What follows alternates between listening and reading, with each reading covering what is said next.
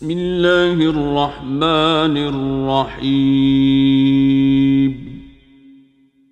مصطفى مصطفى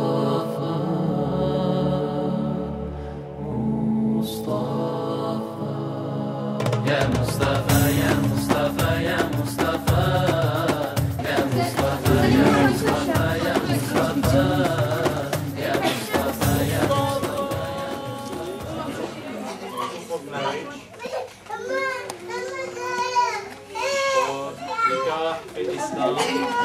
Marriages in Islam. Okay?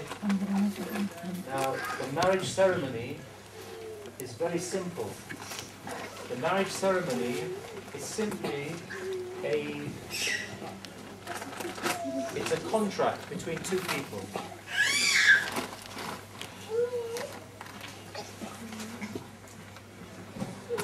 It's a legal binding contract. And as any contract goes, it has to have certain components, certain ingredients. You must have an offer and an acceptance.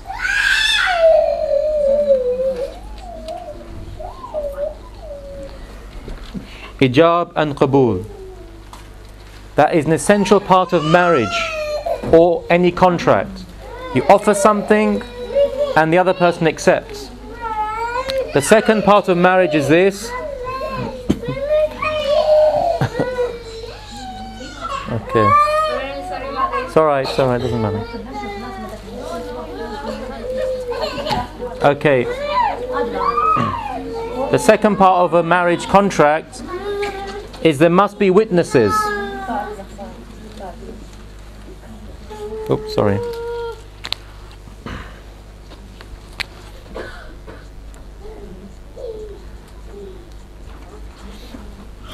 And for an Islamic contract of marriage, there must be 2 male witnesses. If you have 1 female witness, then there must be 2 female witnesses to replace each male witness. Now Why is that? Why do they have 2 female?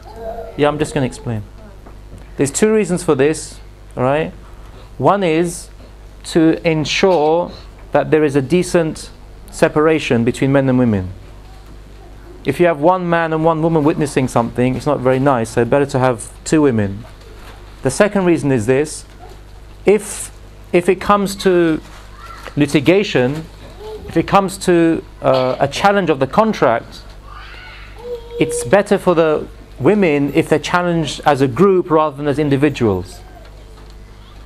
So to protect the one woman's integrity, another woman is brought in place as well. And those are the reasons. Otherwise, if it comes to a challenging to the contract, a judge or a lawyer might then question the woman's integrity. But if there are 2 women, it's more difficult. So they are protectors of each other. That's the reason. If a man's insulted or ridiculed, it doesn't matter. And that's why there are 2 witnesses. It's for protecting of the woman, not to say she's, worth half of the man. That's not the reason. The third ingredient of a marriage ceremony is there must be a gift or mahar.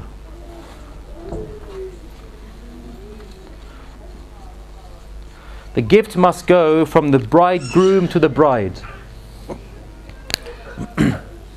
Now, the gift is not specified. The best way to understand what the gift is whatever is expected for the standing of the family and what the community regards as acceptable. Alright? So in a poor area, the gift might be, a few items of clothing. For a wealthy area, a wealthy community might be, a house. There is nothing specified. Is it compulsory? Does the woman have to accept? The woman has to agree the gift. It's part of the contract. If you don't agree the gift, there's no marriage. The gift doesn't have to be given straight away. It can be promised. So a woman might ask for, say, £10,000. The husband can't pay, he has to promise it. So if he initiates divorce, then he has to pay that £10,000 to her. If she initiates divorce she has to give the mahar back.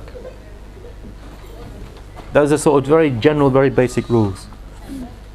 So the gift is quite important. It's really there to protect the woman in case of divorce. You can understand it like that. The witnesses are there to confirm the marriage took place, and the authorized acceptance is part of the legal contract. And also this ensures that the woman and the man have both agreed to the marriage. Now, there's something called forced marriages.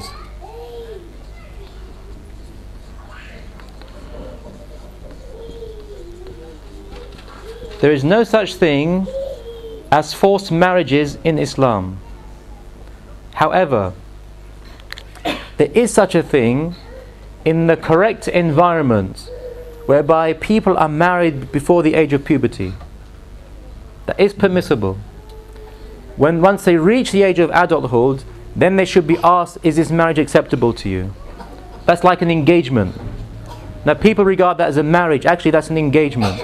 It can only be confirmed once people reach of the right age, and then they say, yeah, that's acceptable. Because in farming communities of the past, marriage was not such a great issue. You got married one day, next day you carried on with your life, farming the land. It wasn't a big issue. Now it's become a big issue. Now everyone's extremely choosy, and you have to have, ceremonies and functions and all this, so it's now become a little bit complicated. And there's a lot of family politics involved and like this. So where there is marriage without permission of the children, that is only before the age of adulthood. Once they reach the age of adulthood, their permission is required. And if they are married, or they're forced to marry and live with each other, if they go to a qazi or an alim, and the alim says, were you asked, did you ever were asked about this marriage? And the girl says, no, I wasn't, the marriage is automatically annulled. So permission is required in the Islamic contract. Now how is that permission obtained? There are two ways it's obtained. One is the girl can choose a wali. She can choose a guardian, usually her father, her uncle, her brother, whatever. That guardian is then asked, is she happy with this marriage? And the guardian says, yes, she is. Or the alim can become her wali.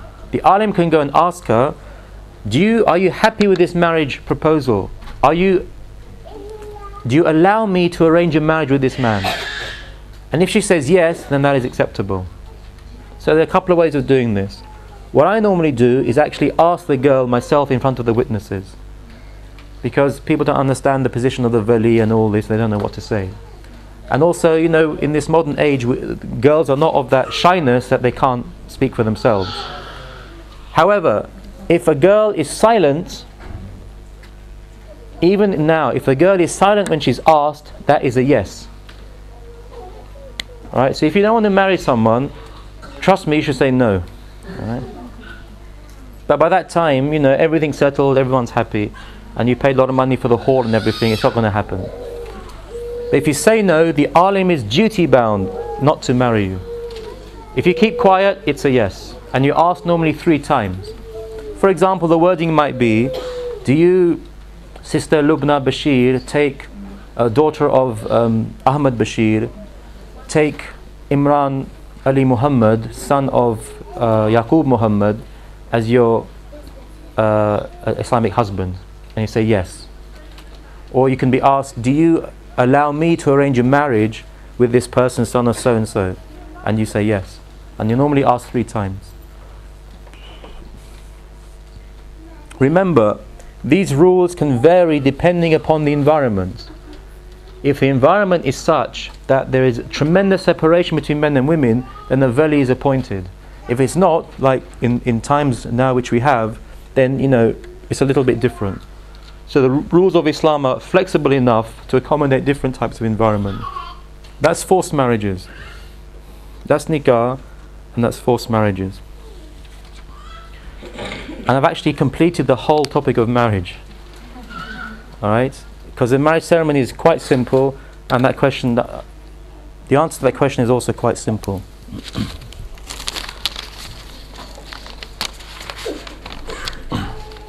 Okay, actually. Who do you look for in a marriage as a marriage partner? What do you look for? Very important. There are 3 qualities you must look for, and each one is important.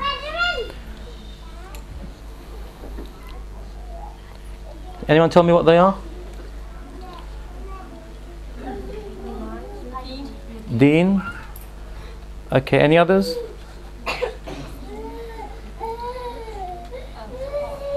Okay, none of you will say this, I'll say it. Looks. All right. Knowledge. Anything else? Knowledge. Crikey. Finances. That's not 3. Okay, anything else? Personality. Yeah. Anything else? You're missing one. Family. Yeah. Anything else? Age. Yes. Yeah, Muslim comes in that deen. Yeah. Anything else? Okay. The most important of these, alright, the most important one is this one, taqwa.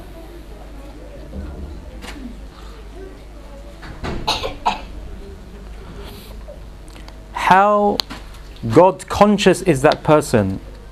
For some reason, people have the impression the more the religious a person is, the more oppressive the person is. Alright, that is true for ignorant religious people.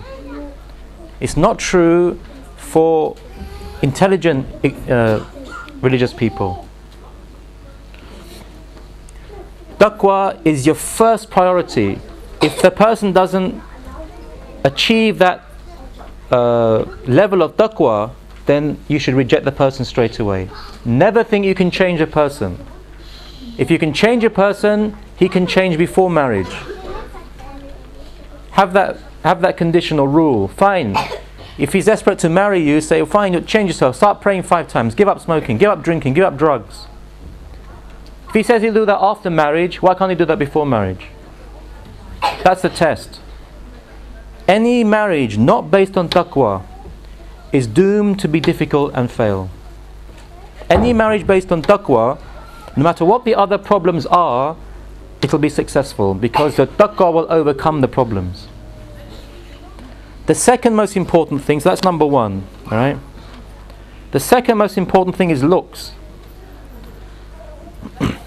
Unless you're blind, right? Looks are important. Because looks determine the happiness between yourselves, the romance, the attraction, and that must exist in a marriage. Ultimately, you know, you're going to end up most of your life looking at the person you married. Right? So that is important. The third most important thing is a family.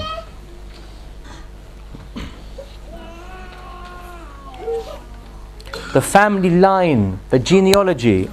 Is a family of noble background? Is it a decent family in history? Have they a good place in the community? Are they well respected? Are they reasonably simple?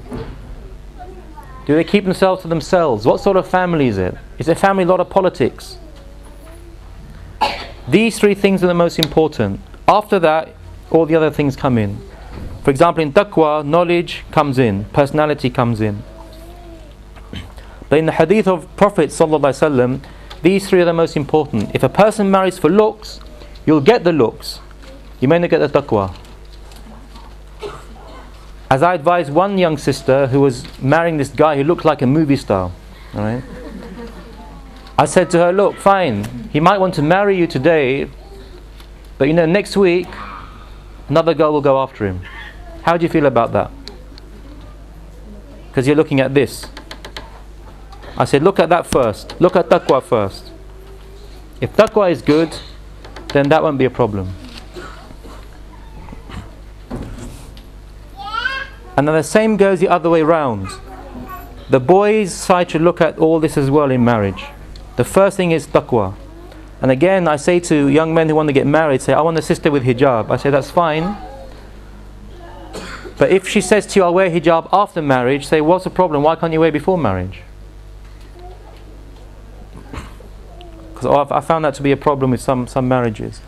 Or parents say to boys, shave your beard off now, get married, then grow your beard afterwards. I don't understand what the difficulty is.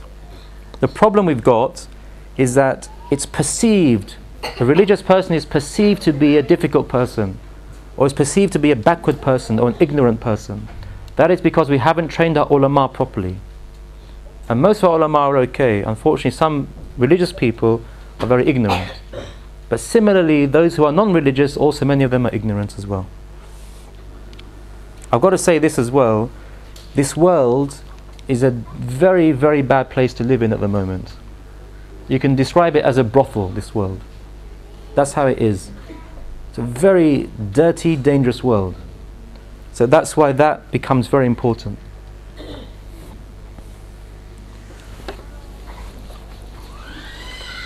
Okay.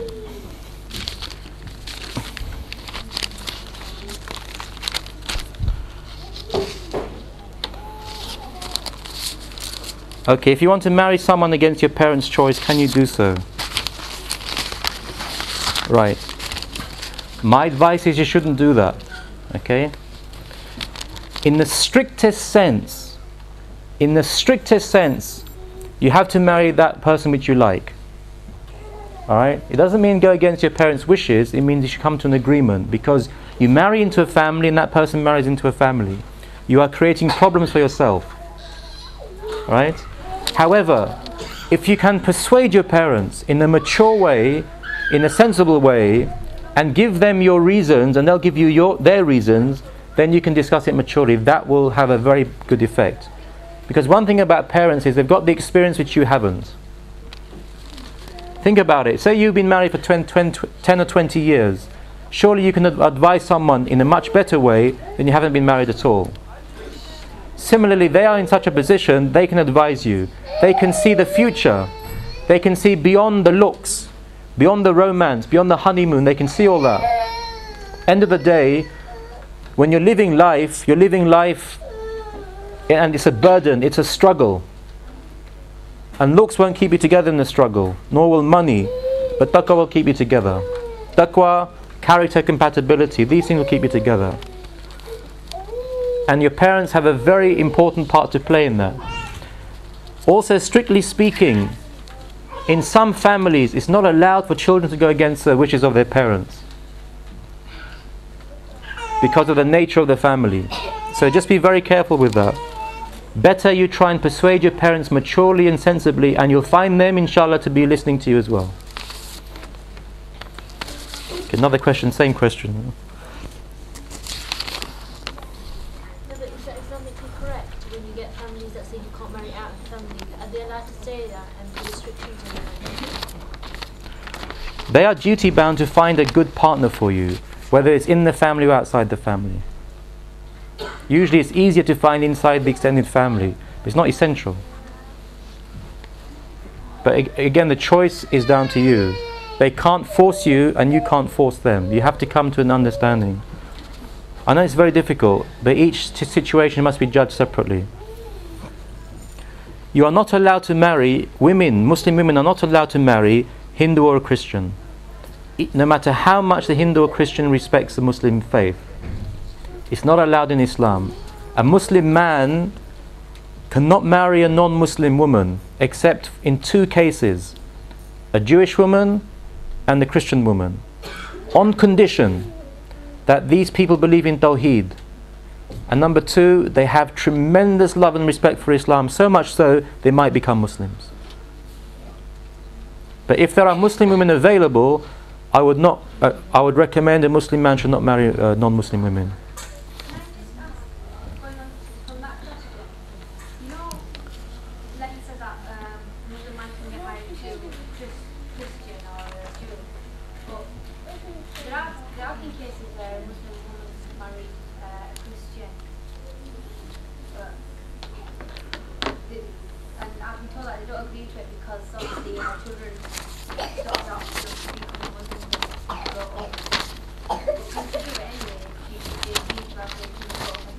Okay, in such a case, the marriage is not acceptable in Sharia. In such a case, the marriage If you come a bit closer, a bit easier. Oh, I'm sorry. I'm sorry. In such a case, the marriage is not seen as marriage in Sharia. It's not seen as actually seen living together in sin. Do you have to marry? The Prophet said, sallallahu alaihi wasallam, "An-nikahu min sunnati, faman raghiba an sunnati falaysa minni." Nikah is my sunnah. If you don't follow my sunnah, you're not part of me. I think that answers that question.